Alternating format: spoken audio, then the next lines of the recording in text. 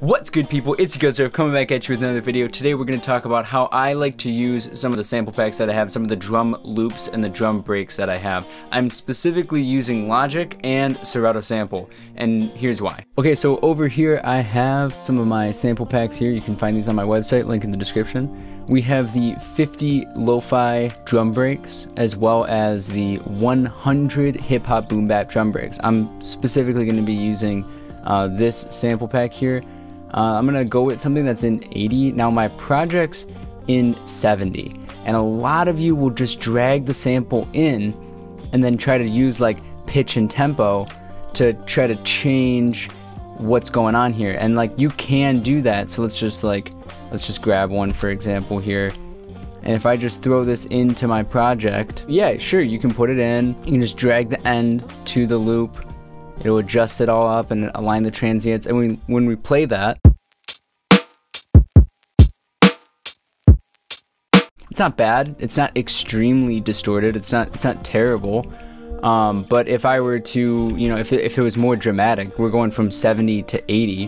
What if my project was at 55, for example, and we don't want to, you know, put it down to 1. We don't want to speed it up because that's going to be too much. That's essentially at 110.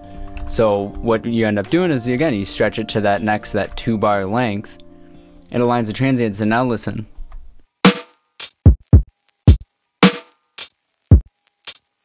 I mean, yeah, if you're making some lo-fi, that actually has like a really cool effect to it. And how do we get it so it doesn't have that effect? Well, that's why I use Serato sample. And if I open up Serato here, and we'll just drag that same one in. Again, if you guys want to do this along, I'm using 80 BPM 14. Let's just put this back to my 70. We'll just solo this out, and now here's how I set it up when you're using a drum break. So you can just push one of these buttons, or if you have drum pads, you can kind of tap them in. So for example, I can just kind of go through and go, okay, so right, and you can do that, and that's one of the reasons why I love Serato sample, is just to be able to do something like that. I'll just kind of come through and I'll get whatever I want, and I'll put them on the pads that I want. So just like that. I just want the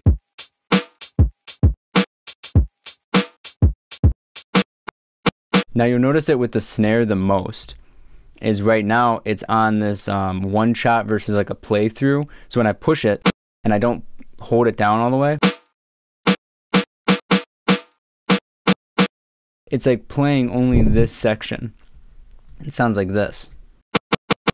And that's terrible. Not only are we going to align that top playhead, but there's a bottom playhead where we can align towards the end. If you don't want all the release here, we can pull this back a little bit more, and you can actually just turn up the release a little bit because you don't want any clicks or pops. But for me, I want that whole release of that snare. We'll go to the other ones and we'll do the same. Even if you're like, you know what, that's fine. If I don't push it down all the way, no big deal.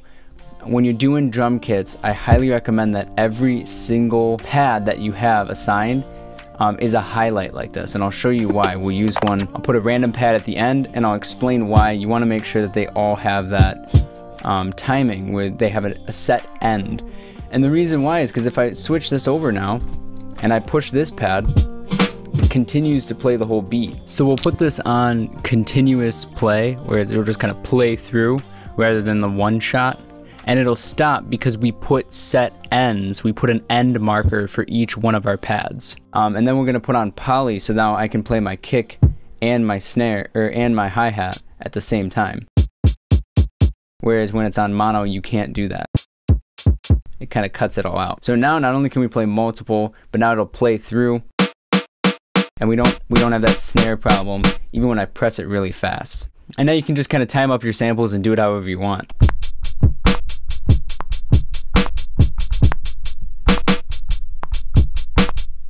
I'm trying to get better at finger drumming with just one hand. It's very difficult. I didn't think it would be as hard as it is, but I gotta say, I've only been using Melodics for like 2 days, and it's like Guitar Hero for your MIDI equipment. So if you have any MIDI equipment at all and you're trying to get better at using it, I highly recommend you get Melodics because it will teach you how to use that MIDI equipment better. I got a link in the description for you to check that out. If you want to check out the sample packs as well, they're on sale in my store. The link in the description as well. And if you make lo-fi beats, also check the link in the description. I have submissions for playlists, and you can check that out as well. Thanks for watching, guys. Peace.